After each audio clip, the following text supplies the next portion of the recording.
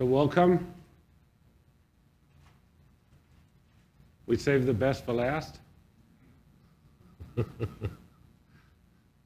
That's how my wife does when we eat dinner. She always keeps the last great nuggets for the last. And by God, if I steal that last nugget from her, oh man, that's ground for divorce.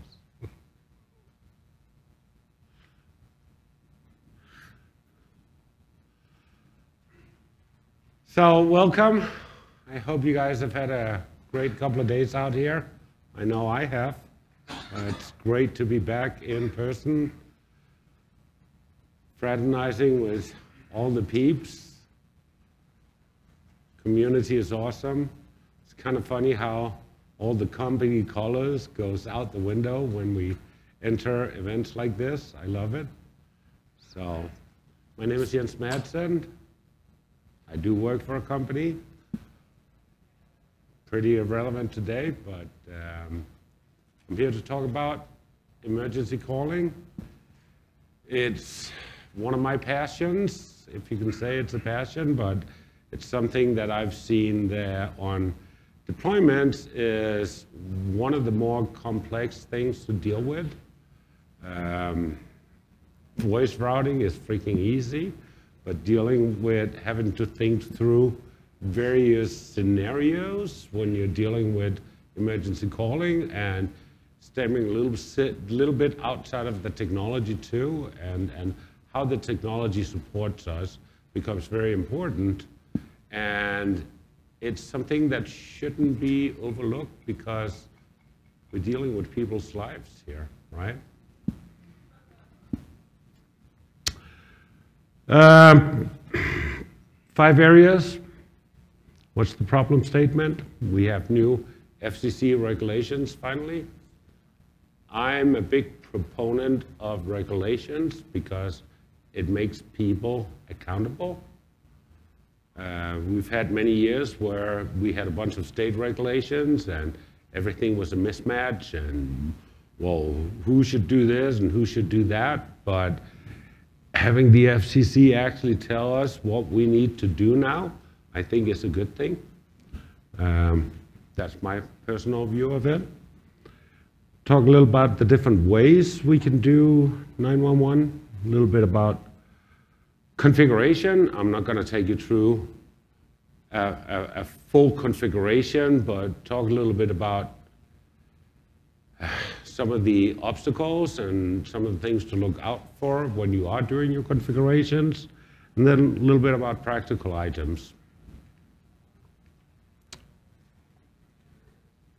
So some of these things here are kind of mind-boggling, right? We have almost 6,000 PSAPs. How do we make sure that my call ends up at the right PSAP? Because we all work from home, right?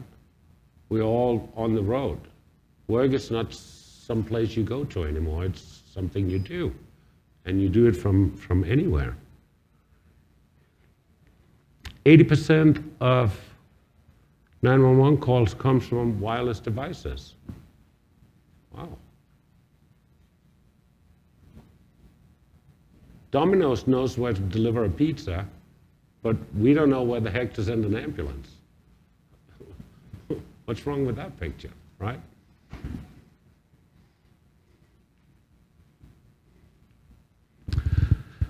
So we've got some new regulations. Some of them are based on carriers laws, some of them are on the Ray Baum's Act. I'm not going to get into which is who and who's what, but it's all now consolidated in a document called FCC 19-76. And there's some paragraphs in there. There's 5 areas we need to be aware of. Carriers law is direct 911 dialing. We need to be able to support 911 direct dialing. No trunk codes, no 8 in front of it, no 9 in front of it, none of that stuff. You pick up the handset, you dial 911, you're gonna get your PSAP. Not some PSAP, but your PSAP, right? That went into effect in 2020. MLTS notification. MLTS is multi-line telephone system. So it is something that's defined. It's a something that's defined by the FCC. It's a multi-line telephone system. It is what we call a PBX. It is what Teams is. It's the telephony system. You have to be able to do notification. There's a loophole. We'll get to that. If your system can't do that, FCC says that's okay. But if it can, you have to enable it. Dispatchable location for on-premises fixed telephones, that's what we are calling static E911. E911 is enhanced 911, and it means that when you are calling PSAP, the public service answering points, when you're calling them, you're also providing an address that's associated with that phone number. So for fixed devices, it can be very easy to do because you simply just map an address to a telephone number. If you know that that telephone is not moving around, you're fine. Fixed devices. Dispatchable location for on-premises non-fixed devices. Well, what's that? That's when you're running around with your laptop. You're in an organization and you have multiple floors, or you have multiple branches. And this week, I'm working out of Texas. Next week, I'm working out of New York. My phone number becomes inconsequential of my address. And how do I now provide my address when I'm calling 911? So we've been able to do that for a long time when we're on premises with both Skype for Business, Link, and Teams. We have ways to do that. The next one that's coming up is how are we going to provide an address when we're at Starbucks? I'm working out at Denny's. I like my breakfast there. I want to eat at home. My wife's a lousy cook, so I go to Denny's. So what do we do? You know, when you're at Denny's and you call 911 from your laptop or your cell phone, how are they going to know where you are, right? So we don't have that yet on Teams, but FCC says you must have this by January 2020 or January 2022. So right now this is rolling out. We used to have it on Skype. You would manually pop in your address when you're at home. It would match the gateway MAC address, kind of being sticky, remembering it. So we kind of had that on Skype for Business. The problem with what we had on Skype for Business was that that address wasn't really validated. I could put in 123 Disneyland Road, and system would accept that. And now how am I going to route that call, right? So this is coming. It's rolling out right now. I haven't seen it yet in any tenants, but it's rolling out October, November for commercial and GCC, GCC High and DoD. They're just going to make the deadline by January of next year. So again, we talked about it. Kind of just reaffirm direct dialing 911 carries law. No digit in front of 911. We have to be able to just lift the handset, dial 911, and out we go. Notification. Again, the law is you have to notify somebody else if somebody within your organization is calling 911, and it's important for a couple of reasons.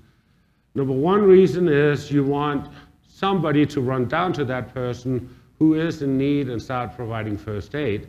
The second reason is you want somebody else to run out on the street, waiting for the first responders to come into the building and being able to navigate these guys into where your patient is, right?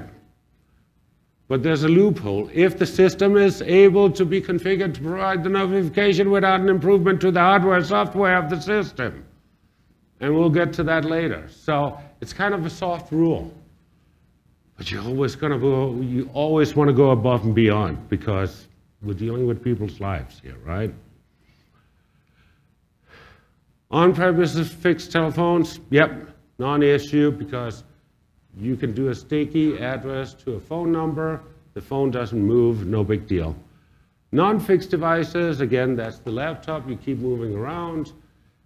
Companies are moving away from cubicles into, we've got shared office space, and I don't know which floor I'm working on today or which building I'm in. It's a non-issue on Teams if you do your due diligence when you're deploying your telephone system. The next one is this off-premises stuff. This is what's just rolling out. So provide the appropriate PSAP automated dispatchable location when technically feasible. Again, loopholes, right? But Microsoft is taking this seriously and says, we don't like loopholes, so let's do it the right way. So this means that when you're working off-site, you have devices that nowadays are GPS capable.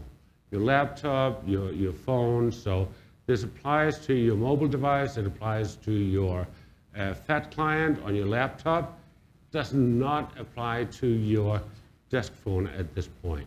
I'm hoping this is coming, but if you're taking a phone home and you're using that phone at home, you're still having a problem. The problem with cell phones calling 911, remember the previous slide where 80% of the calls are coming from mobile handsets? The way that if you through your cell phone carrier are calling 911 right now, they're going to try to match your location based on radio triangulation. So that means they've got 2 or 3 radio towers that are matching and saying, oh, this is what person A is. That is highly inaccurate.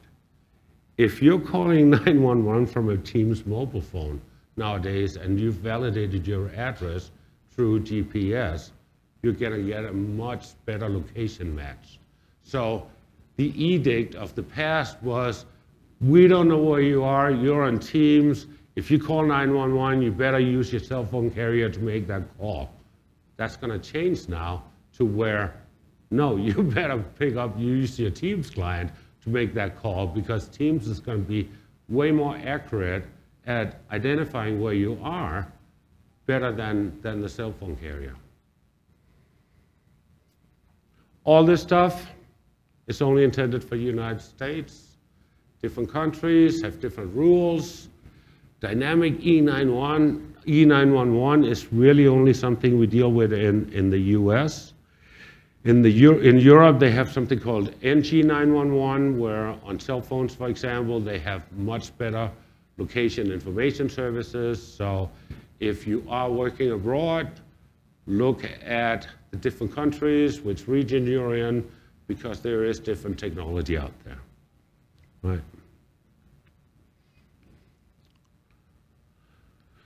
So the different methods. Let's start from the bottom up. ALI is based on your caller ID. It's a database that's maintained by the carriers. You say, here's the address that's associated with this phone number. It could be both an address and a sublocation, meaning an address and a suite number, an address and a building number, but you can really only use it for fixed telephones. Stuff that you know is going to stay in place. It's not going to move around. Then the SBC's vendors came up with this great thing called ELIN, Emergency Locating, blah, blah, blah. It's still using an ALI database. So what happens is that you are kind of swapping out the telephone number when somebody's calling 911, and you are using a static database, but you can kind of do some dynamic stuff. We got to scrap that out of the way again, because if you're on premises, you can't use that technology. So that leaves us with what? There's emergency routing service providers. These are the Intrados, the bandwidths, the guys who can actually get you to the right PSAP, public safety answering point, based on dynamically where are you right now. Because in that call, in that SIP call, we're actually going to slipstream the address in there of where we are. So what does that look like? So ERSRPs, I talked earlier in this last session about choose your telephone carrier wisely, because not all carriers provides this. There's only a very few operators that does emergency routing. And if your general carrier doesn't support this, then you have to go out and ad hoc another carrier onto your SBCs or your circuits for just dealing with 911 calls. So when you go out there and select a carrier, you gotta ask them, do they have ERSP, emergency routing services behind them, and can they do it dynamically? So Teams user within the organization calls 911. Teams will then, based on your location, whether it be an IP subnet, whether it be a wireless access point, whether it be a switch port, we have these identifiers during configuration that we do. We can, on premises, tell where you are down to the room in the building, right? And when we make that call, we're going to inject that address into the SIP invite. So the invite that's going out to the carrier is going to have a payload, little XML markup with the actual civic address and the location within that address, whether that be first floor, second quadrant, or building 101 basement. ERS will route you to the right PSAP. So if my phone number is an LA phone number, I'm on the 213 area code, but I'm working out of New York today, doesn't matter, because my 213 number will be presented to the PSAP, but with a New York address, right? PSAP will receive the address, location information, the sublocation, which floor I'm on, where I am in the building. If the call gets disrupted, they can call back on, I'm in New York, I called 911. They're going to call me back on my 213 LA number. Fine, not a problem. They can call me back if that happens.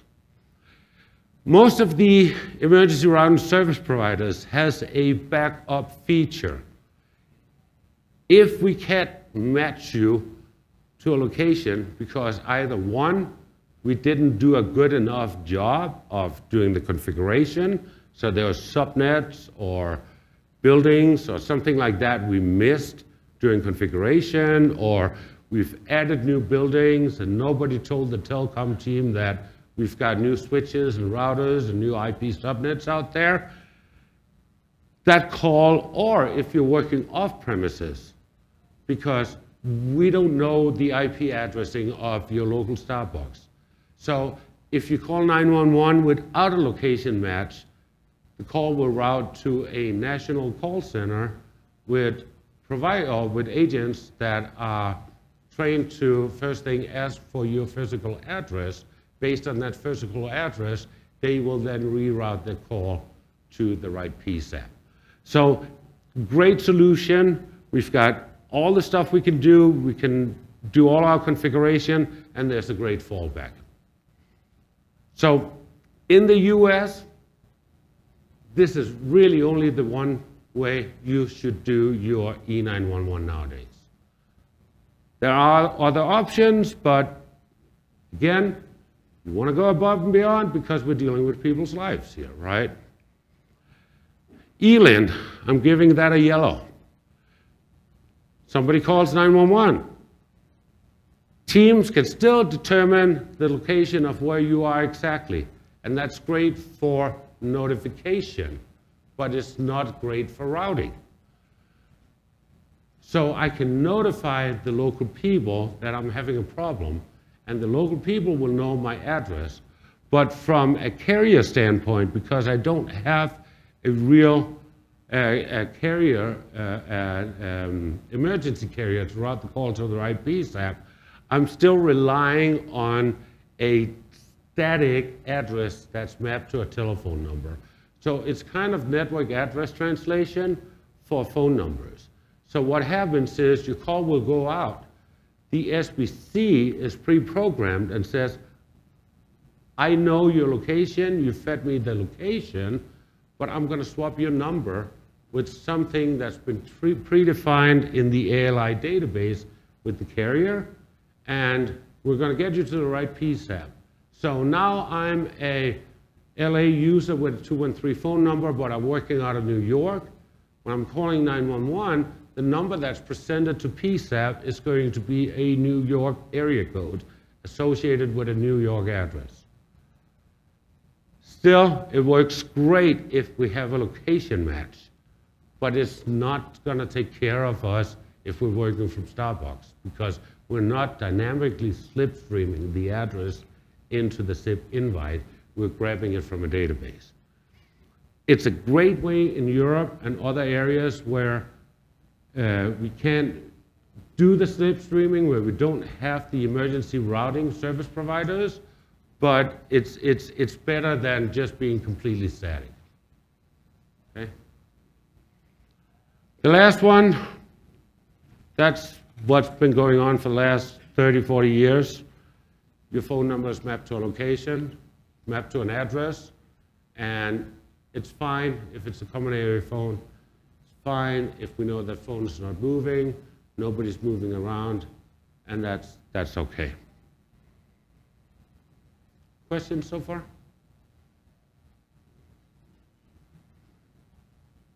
No.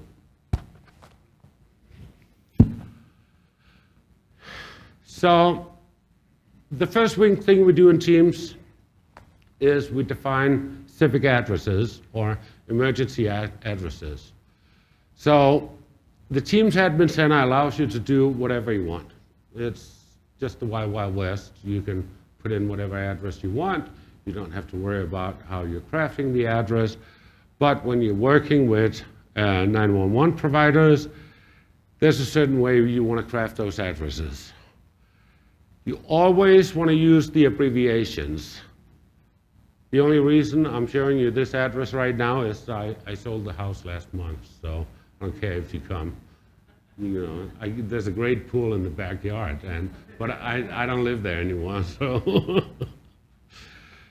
So I use Google quite a bit. If I'm in doubt, I'll put in, you see I'm at Alaminos Drive. Well, the right way to do Alaminos Drive is not spell out drive. It's DR. It's WY for way. It's ST for street. It's Parkway is PKWY. Use the abbreviations. The Teams Admin Center doesn't care. But when you come and you're working with a provider and you need to validate your addresses, which is the next step, they're going to say that's crafted wrong. We don't know that address. There's a concept called MSAG, MSAG, Master Street Address Guide, that addresses gets validated against. Here in the US, we can jump numbers in a street address. My neighbor is not necessarily the next number up.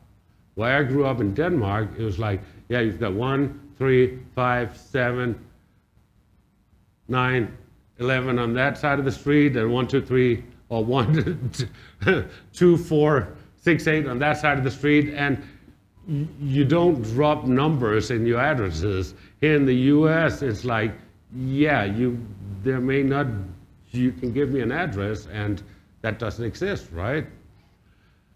So always be conscious about doing the right street suffix. US Postal Service has a good guide on those suffixes. So if you don't remember, what circle, I can't remember, go to USPS. They'll give it to you. Google Maps is pretty good at giving it to. See, on top, I put in Drive, and the address that comes up is DR, right? I tend to use Google over Bing.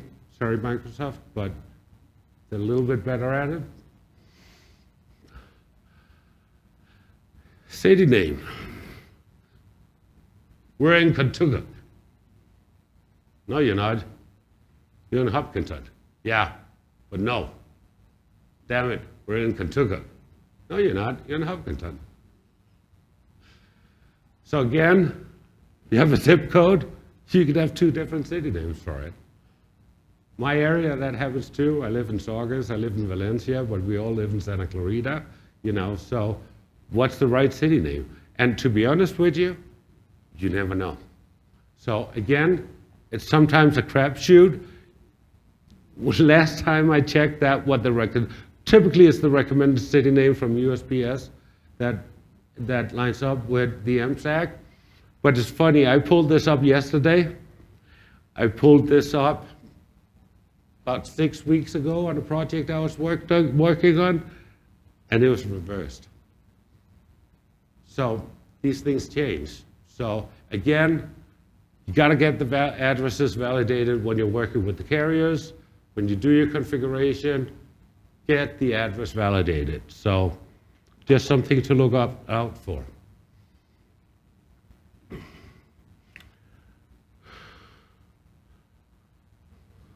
That validated over there in the Teams Admin Center means absolutely nothing, okay? You need to make sure that the address, because look at this, I've got drive down here, and that's not the right way to specify drive, it's DR. But the Teams Admin Center said, yep, you validated. I go to my emergency routing carrier and they're going to say, nope, not validated. That's not how we want to see this.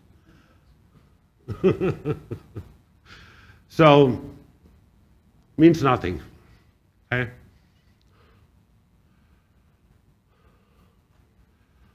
A little more about configuration. We set up our network topology in Teams.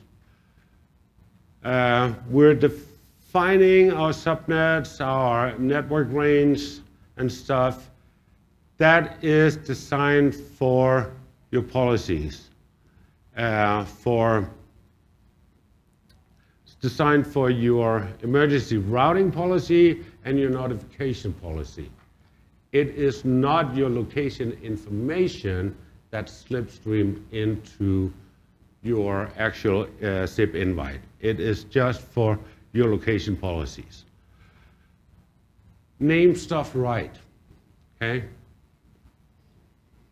Yeah, this doesn't look pretty, but it makes sense. EIS is the business unit. This is a global organization with multiple businesses. So I've got a 3-letter code for the business unit. I've got a 2-letter code for the country I'm in. Got a 2-letter code for the state I'm in. Got a 3-letter code for the city I'm in. And I always trail it with a serial number. I don't care how small the city is, but some cities like Los Angeles, New York, you're going to open up more offices. You can't just say that we only have one New York office or one LA office, because those regions or those cities are so big that you always want to trail it with a serial number. So anytime you're dealing with naming conventions and teams, and this is just a little bit outside of it, really think it through and say, you know what, this organization may grow, right?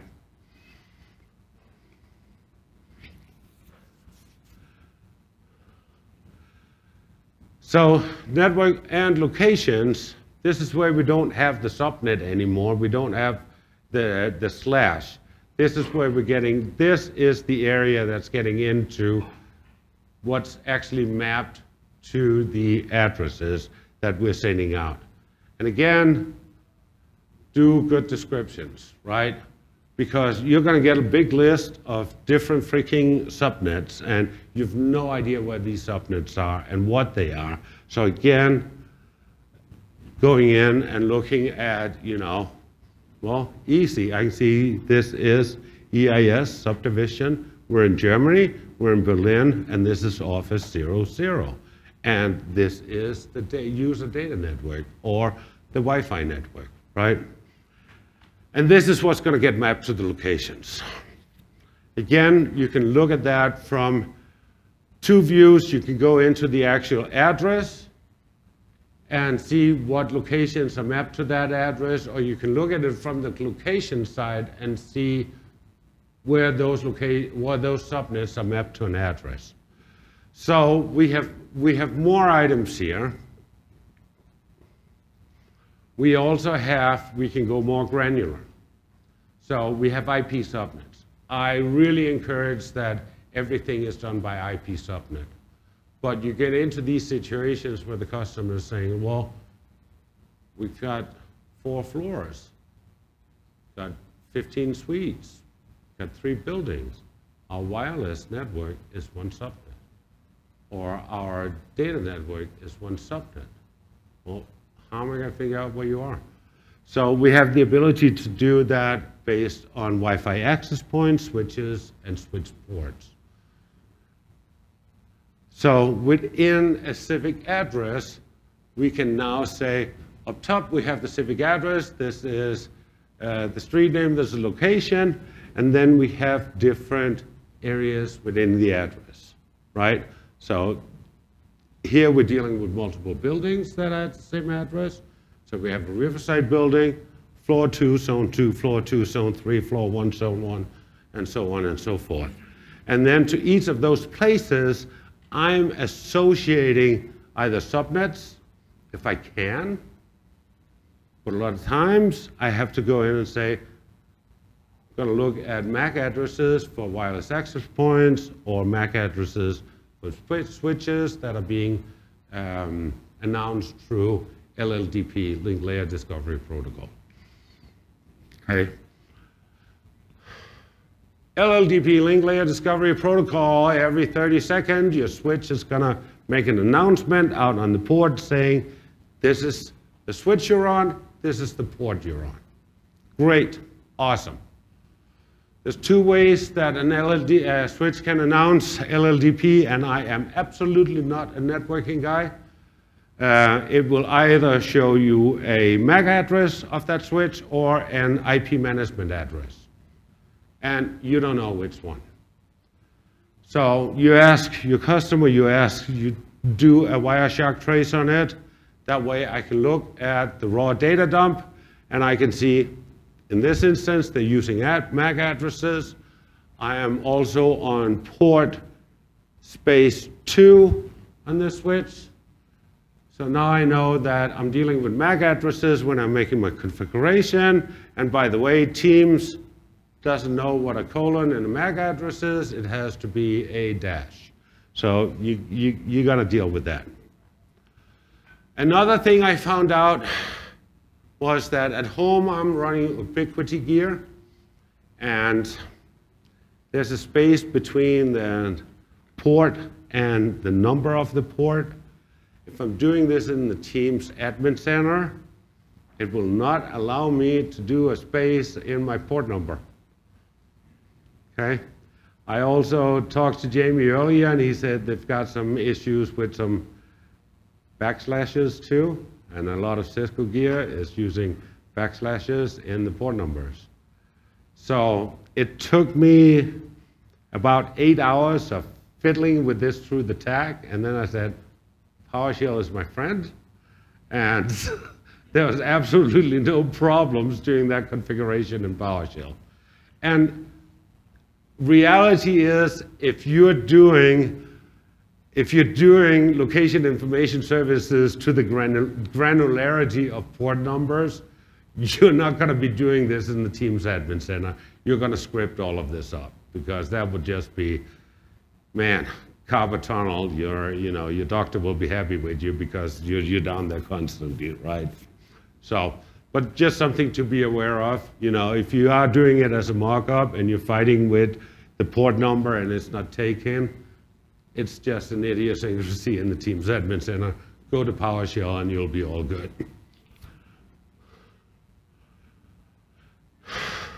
Wi-Fi, same thing. We got to define all the Wi-Fi access points. Wi-Fi nowadays can have so many darn BSS-IDs or different zones, Even at home, I'm running, I've got this is my corporate entity. This is what I'm doing work for. Here's my IoT network, right? It's for all my stupid Netflix devices and whatever else, Oh, I have a special network for my friends that are coming in because They don't need to be on the same network as my home office machine that I'm used to doing work on for large multinationals. So we all segregate our Wi-Fi networks nowadays, right? So you can typically have up to about 15, 16 BSSIDs on the same wireless access point. And again, I don't want to deal with having to constantly manage this and be that granular. But luckily, this is the tip that Adam showed me, my boss Adam. The last octet or the last number in the last octet can be a star, and typically the access points are going 0 through F. So when you are defining an access point, define it and just star out the last digit. And you're doing a little bit of a wildcard there.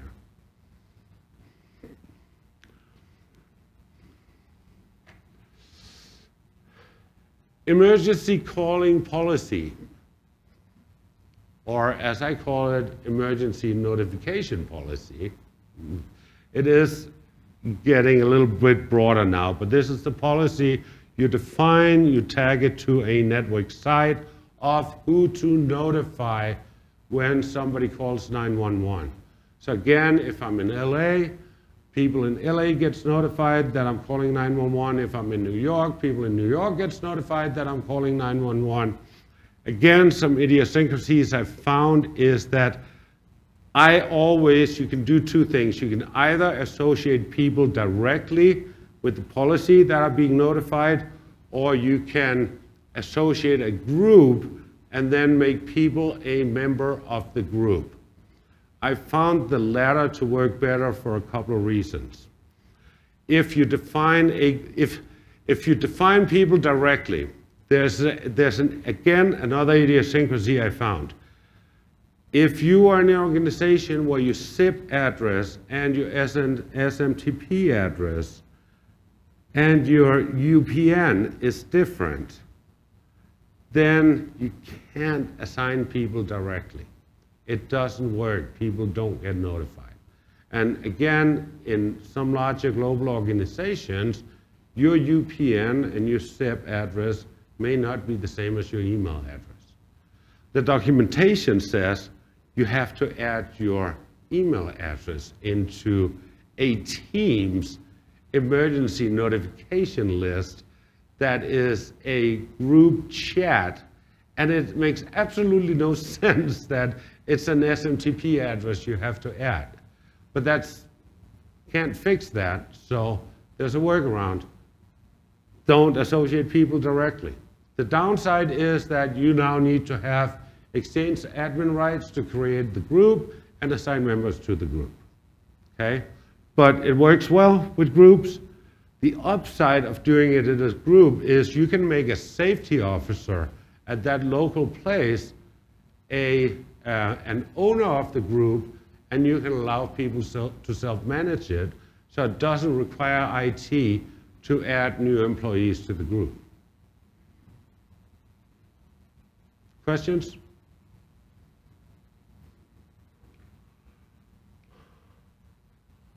Practical items.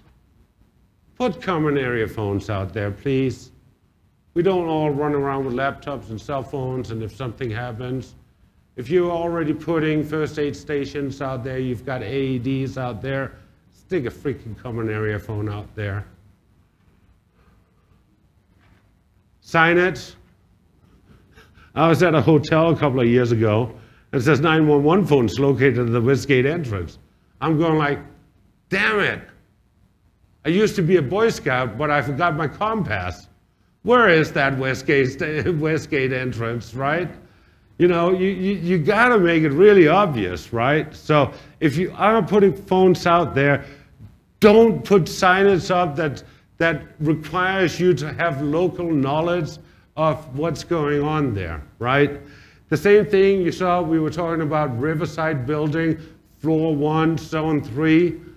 Well, out in the driveway when the first responders are coming in, if you've got multiple buildings, you better have some signage out there that says Riverside Building, Collins Building, Home Building, whatever. And when they start entering the doors, How do we get to the different floors? How do we get to the different zones? So signage is very, very important that, you know, that you're thinking this stuff through. This is not just a technical thing. Don't put people on a notification list. Oh, we'll just put the receptionist on the notification list and forget to tell her about it. And then somebody calls 911 and she gets a pops and team and going like, holy shit, what am I gonna do here, you know?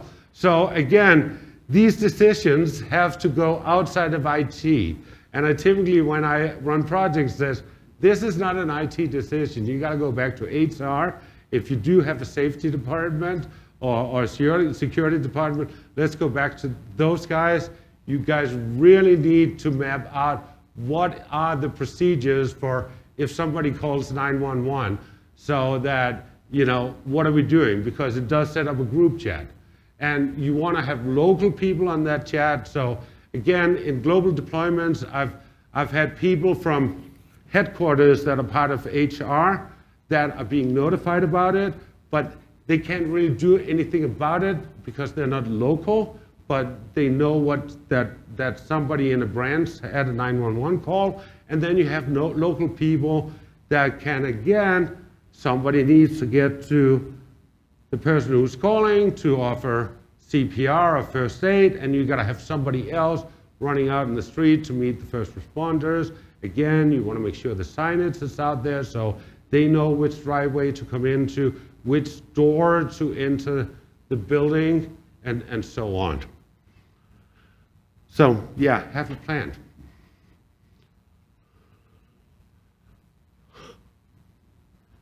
How many here has VVX phones in their organization? Get rid of them.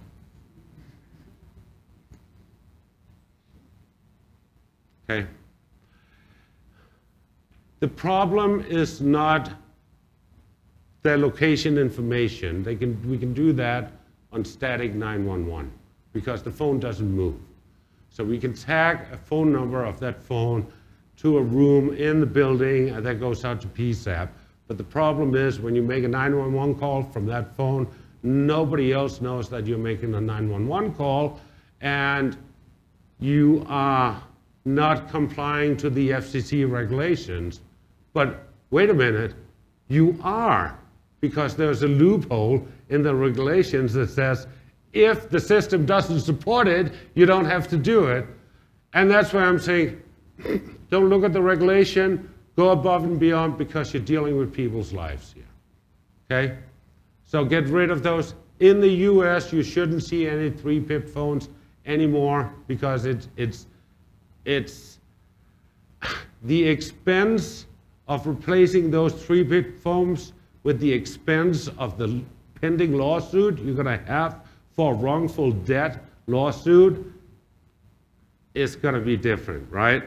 So if you are having that many VVX phones, there are third parties. You can do a tab on the SBC that can do notifications. The emergency gateways are out there from some of their manufacturers and stuff.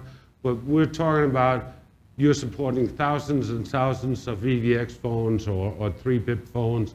If you're down to having just a couple of hundred phones, just replace them.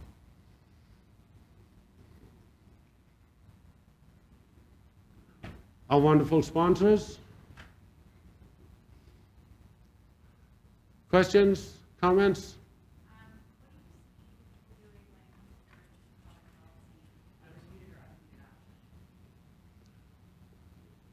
We have a box for you.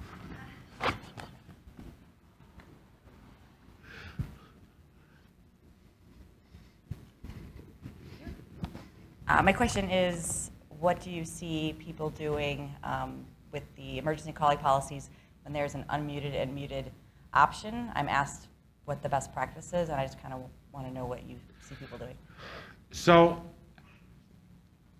when you're doing out to a conference call, again, you got to go back to the business, go back to HR, talk to them about what you really want to do. My preference is Generally, we just do notification. That's very non-intrusive.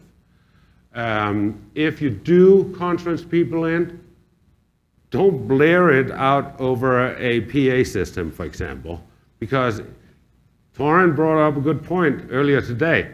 We have an active shooter.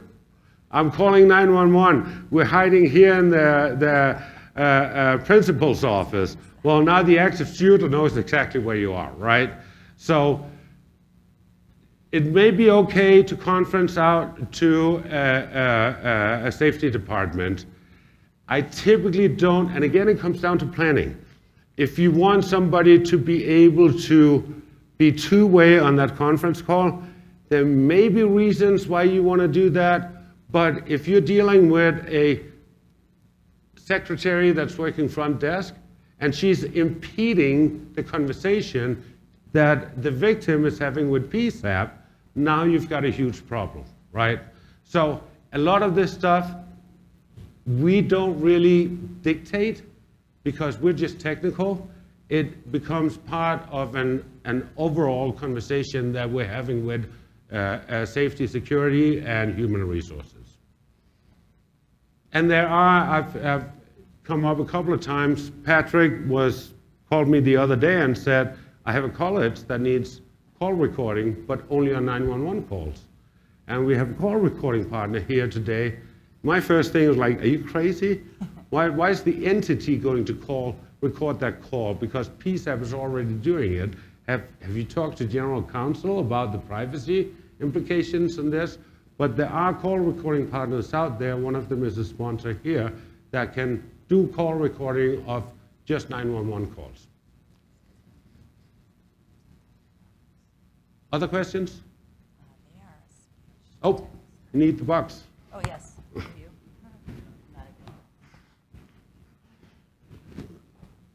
So you said around the 3 pitfalls not, working properly with notifications and stuff for E911. What about the Teams SIP voice gateway where third-party phones where Cisco or I can't guess, but I don't think that's going to be supported either. So again, it's kind of people are asking for the SIP gateway, but I think they're asking for it for the wrong reasons. The right reasons for a SIP gateway is, in my opinion, those kind of off-the-wall scenarios where you have a door phone for somebody to call in and say, I'm here, open the gate. Or an elevator, not even an elevator phone, because that becomes an emergency phone now too. So paging system, for example, where it's one-way paging. That's where I see the SIP gateway being a really, really good stopgap for dealing with some of these off-ball needs we have in the SIP world. As a user phone, absolutely, you gotta get off the SIP phones. Nope. And if you start looking at what it's going to cost you to take an existing Avaya or audio codes or Cisco or whatever SIP phone, have to flip the firmware, have to reconfigure them, have to program them, have to register them against that SIP service, you're probably going to end up cheaper by just buying a new Teams phone and letting users self-register.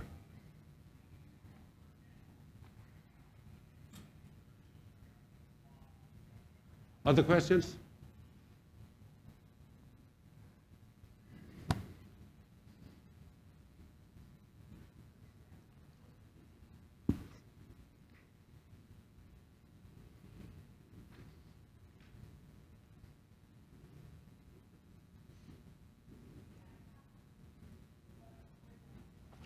Please fill out your evaluation sheets.